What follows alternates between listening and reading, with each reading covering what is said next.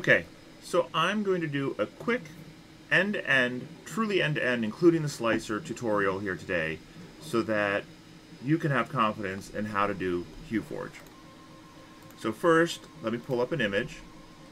Just drag and drop it in. Alright, and it's populated in here, and you'll see that it's in a black and white. That's black and white is a color set that's already loaded. It's all PETG colors, but let's use PLA. Now, I've been testing out this PLA from a great brand called Excelled, so I'm going to use that today. So we'll start by replacing the black. I just drag and drop it down. Now, this black's a little bit lighter than a normal black, but otherwise it's great. Let's replace the white with their natural, a very high TD natural color. Also great. Now we want to change the middle colors. Now, we could put in a yellow, put in maybe a brown, and see how well we can match the original image. And we can get pretty close. It's not perfect. It's not exactly the same. It almost never will be. But let me show you why. Over here in the image format, I'll show you the luminance. This is the luminance map, and this is what is being used for most of the modes to determine how high a particular part of the image is in the mesh. So the taller it is, the brighter it is here, the taller it's going to be here. So this is the very tall section, and you can see it's very white here. Now, some colors will have the same luminance regardless of the fact that they're different colors. So two colors will have the same luminance, which is why sometimes you'll see some bleed over. And I still think we can make a pretty good image this way. We might add another color, might adjust things a little bit. Let's put in a darker brown as well. I have one here. Now, here's one thing that's going to take your things to the next level. I bring in a default of 0.08 because that's about as low as people are generally comfortable with printing. But I personally use 0.04, and that's going to give you a lot more control over your blending and a lot more control over your layer heights to get exactly the look you want. So this looks pretty good, but I don't want you to feel trapped in the starting colors or in the image colors. One of the fun parts about HueForge is to explore. So I'm going to replace this dark brown here with a dark green. Maybe even bring it up a layer. Can I bring the black down? I could bring the black down a little bit. Now I'm going to get that halo effect up there, which I may or may not want. So maybe I want no halo, and I'm going to bring it all the way up here. This is kind of neat by itself, just the black, brown, or blue, or sorry, green, brown, yellow. But let's try with a lightish blue in here.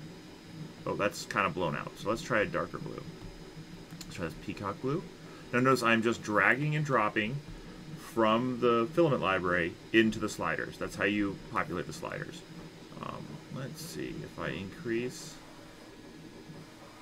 So it's a little bit of experimentation, and then we get this kind of almost mystical magic kind of look here, which fits in with the motif. And so this is how I'm going to choose to print it. So I'm going to go to File, Save Project. Now you can export the STL, but if you save the project, all your settings from this attempt get saved as well. So I prefer to save the project. So I'm going to save the project. It's going to pop up an option. I'm going to name it Spectral Stag's Head. Alright, now it's going to name that project. Now let's go into our slicer. I have Bamboo Studio ready here. We'll go to my directory where I saved and drag that STL in. Where is it? There it is. Okay. Drag it in. Now they're big files, and I put this one at 0.2, so it's going to take a little while. Actually, let me show you a trick. One thing that I've had problems with is that Bamboo Studio sometimes hangs up on these prints. But I found a simple workaround is to come to your detail size here and go to 0.19. It does increase the mesh size just a little bit, but not very much. Save project again, and then we'll come back to Bamboo Studio and we'll reload from disk. Okay, now it's been reloaded with the slightly higher resolution mesh. But for whatever reason, this fixes problems in Bamboo Studio. Okay, so I'm doing a 0.04. Now here's a problem. I have a layer height of 0.04, but my first layer height is set to 0.24. And if you look at my HueForge, you'll see that it's actually set to 0.16. Now there's two solutions. I can change it in the slicer, or I can change it here. I'm going to change it here and see what happens. No real difference. I think we're okay. Now, this is going to be a really thin print. It's 0.24 millimeters thick. That's pretty thin. So let's increase that to 3.2. Now you see it got brighter. That's because I increased everything. I increased the depth by 0.08. So I'm going to increase the max depth by 0.08, increase the slider to the top, and then move everything up 2 sliders. There's layer height is 0.04, so I'm going to go up 2 sliders. 1, 2, 1, 2, 1, 2, 1, 2. And you'll see that everything now has reverted and it basically looks exactly the same. So we'll save it one more time just to be sure. We have to save it. We changed the mesh over here, so we have to save it. So let's go back to Bamboo Studio. Reload from disk. Okay. Now, we have our layer height set to 0.4. We have our first layer height set to 0.24. I have Classic on. Arachne can technically give you a better mesh in the end, but I find that it slices faster with Classic. I do have wall loops to 1. Detect thin walls is on. I have monotonic and rectilinear for my infill, and 100% infill. This is important. You want full infill so that your blending works correctly. And then I have turned off detect narrow solid infill. I've turned off ensure vertical shell thickness. This one setting can take a ton of extra slicing time, and you don't need it for HueForge prints. My speeds are standard. I might reduce these a little bit. Maybe make that 200. Make the top surface 150. At these smaller layer heights, this can definitely cause an issue. I uncheck slowdown for overhangs. Again, there's no overhangs in a HueForge mesh, so don't put it in there. Support, no supports, no raft, and this doesn't matter. Others. I turn off the purge tower. If you want to use a purge tower, use a purge tower. If you want to use a draft shield to make sure that your priming is always different, do that. Some people don't like that you might have a little bit of the beginning of a layer isn't quite extruding until you get a little bit in. Alright, so I'm going to slice it. This is going to take a little bit of time. I'll probably end up editing this out. I have a very beefy processor, and this still takes me quite a while to do. While I'm waiting, I'm going to bring up HueForge again. Now, it did save a... I'm going to bring up the describe file. It saved a describe.txt file with... It's the name of the project, Spectral Staghead, describe.txt. You can see it here. These are the notes I'm going to use to fill my... to do everything. So, you see it says start with black at layer 12, 0.68 millimeters, you swap to dark green. At layer 13, 0.72 millimeters, you swap to peacock blue.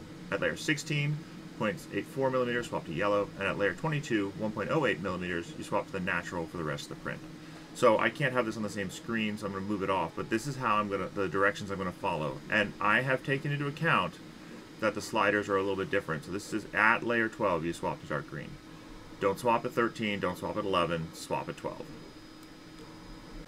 Okay, and we're back. That took quite a while, to be honest. Even on a very, very strong PC. Okay, so now we're going to go and follow the directions. We want layer 12. So you see the slider here on the right.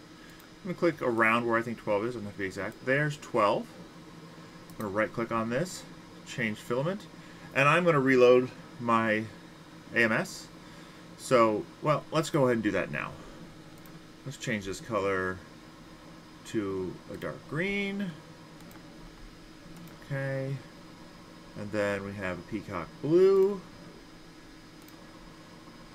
Okay. We have a yellow. And we have a white. That's correct. When you do that change, you do have to reslice it, but this slice goes a lot faster.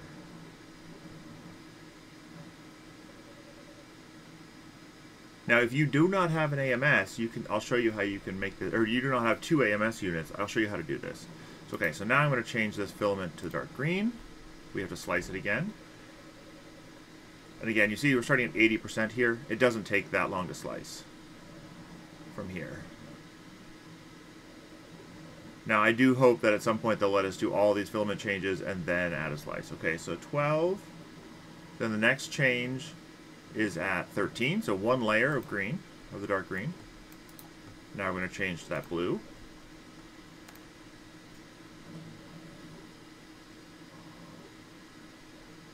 Reslice. Each time it should basically get faster and faster as you're higher up the stack. The next one is at 16. That was just a guess, but I got it. and then at 22. Now, I'm going to show you how different this looks. This is going to look very different from what HueForge predicted, and if it didn't, there would be no reason for HueForge. Alright, let's get the last one in there. Is at 108, layer 22. It's probably about here. Oh man, I got it right on the first try. Then the white. Slice that plate.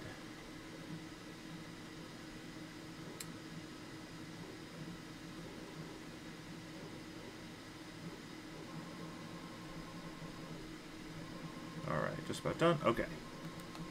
So this is what it looks like in the slicer now. And let me show you in HueForge, it looks like this, right? That looks totally different. You can come up here to this normal button and click it, and it'll show you what the slicer will look like. And that looks a whole lot more like the slicer.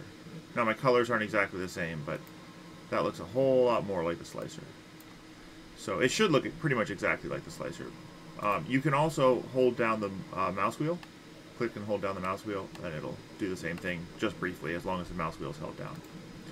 Alright, so we've got this sliced, and now all we have to do is print.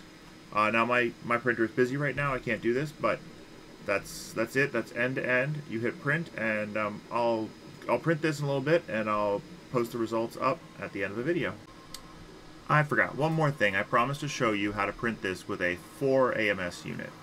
So, come into print plate, and here we set these to their standard. Now, as I said, this hasn't been reloaded with my AMS unit, but you can change this one to A1. So we have 5 colors defined, and we just change this one to match as A1. Now these are my old colors in my AMS unit, and I'll change those before I print it. But A1,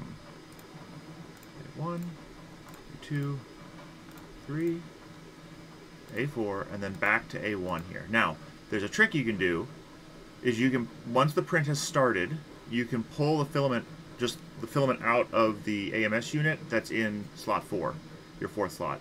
And by doing that, what will happen is you will, when it gets to that slot, it'll pause and wait for you to refill that filament. And when you refill that filament, you can also replace this roll here with the correct white roll.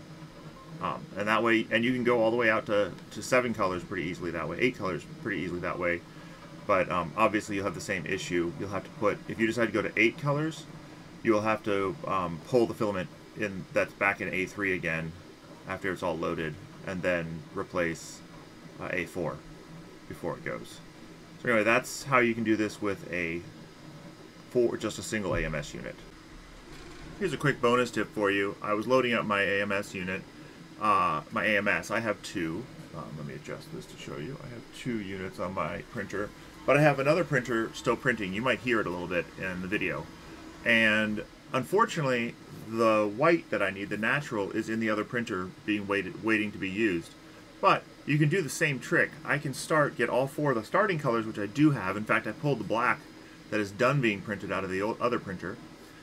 Pull the black out, put it in, put the other colors in. I can do the first 4 colors, and then the 5th color is not going to work because I don't have the right color. But I can load it all, load a random spool of any filament in there, and then set all the AMS slots correctly, and then just pull that when the print starts. It doesn't pay attention to what's in there anymore once the print starts, and then once the natural is done in the other print, I can load it in. And if it gets to almost the end and then has to wait for the natural for a little bit, that's just fine. It'll just error out because there's not filament in that slot.